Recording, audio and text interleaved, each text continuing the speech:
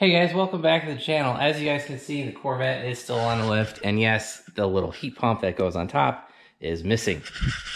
You guys have already seen those videos, why we took that out, why we've been working on that. But actually, today's video is going to be in regards to the cooling system. Now, you guys will have already seen the cooling system come out for when we upgraded to the ATI pulleys and all that stuff on the belt drive for the supercharger, because we had that locked up supercharger pulley. I'll have a link to that video up above.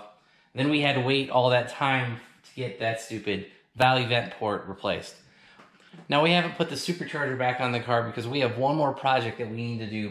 And that project is actually working on the cooling system. Well, you guys might be wondering, well, why are you going to have to wait for the supercharger for that to be off to work on the cooling system?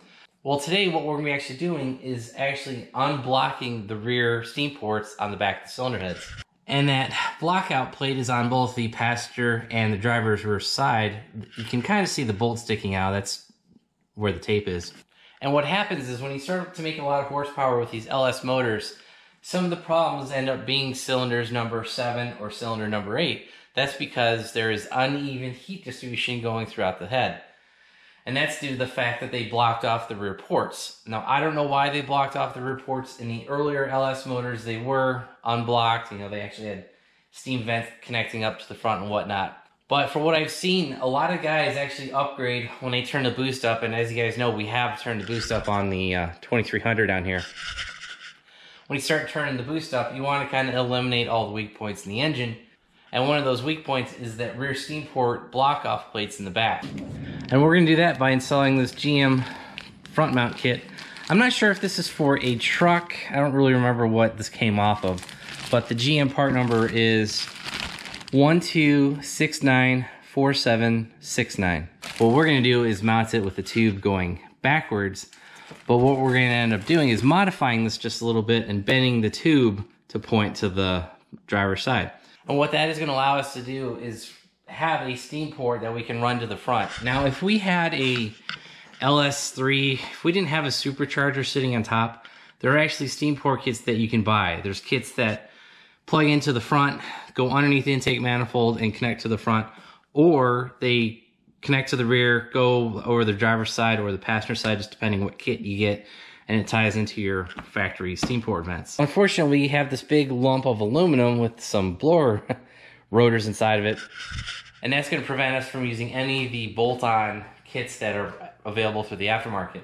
There are LS8 kits, LS9 kits, so those would work in those applications.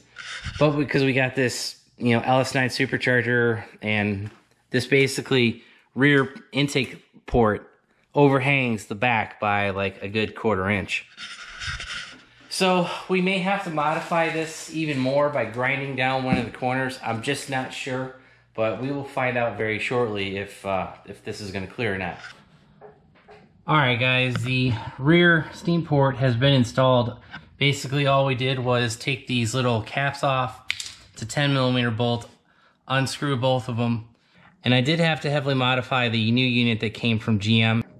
Over here in the corner you guys can see that I did grind down the edge of the cap. That's basically so that we can make sure the supercharger clears, and this is 100% clear, so we should be good there.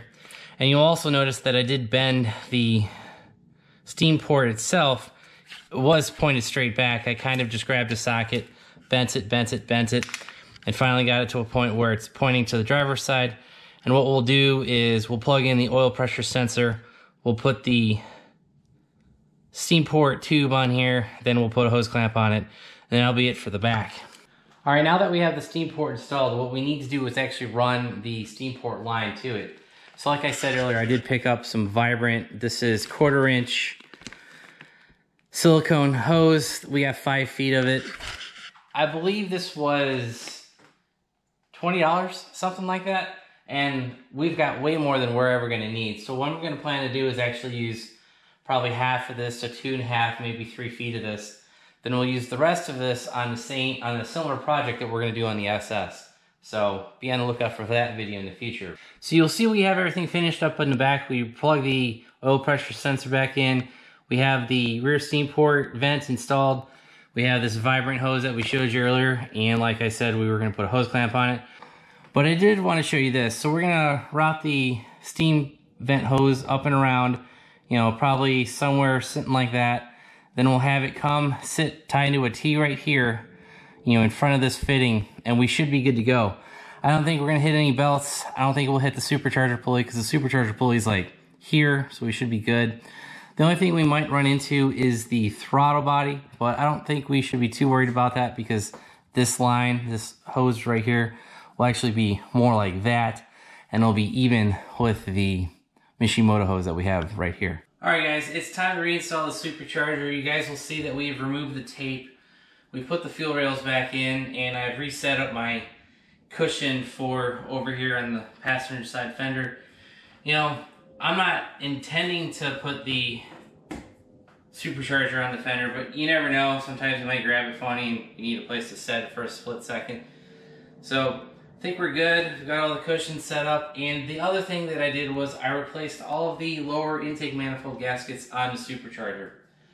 I'm not really sure I needed to, considering I did just replace them like a year ago, but you know, better be safe than sorry. And I think the gaskets were only like in the $30 price range, so while it's apart, might as well replace it and be good to go. So let's get the blower on.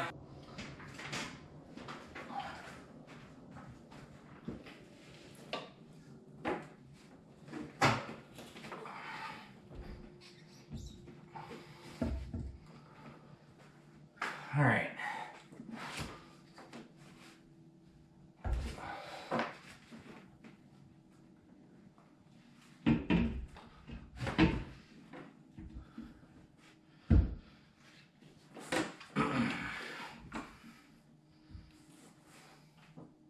So the supercharger's back on the car. I just need to finagle it into its final place. Then we'll be able to complete the steam port vent project. But anyway, here is the rear steam port vent hose. I wanted to make sure the fuel rail was in place. I mean, yes, it's kind of mocked up. But if you guys can see down in here, you see where that hose clamp is? We're gonna take that off, cut that hose, put a T-fitting in, and put our hose to that hose. All right, we have the rear steam port completely 100% done.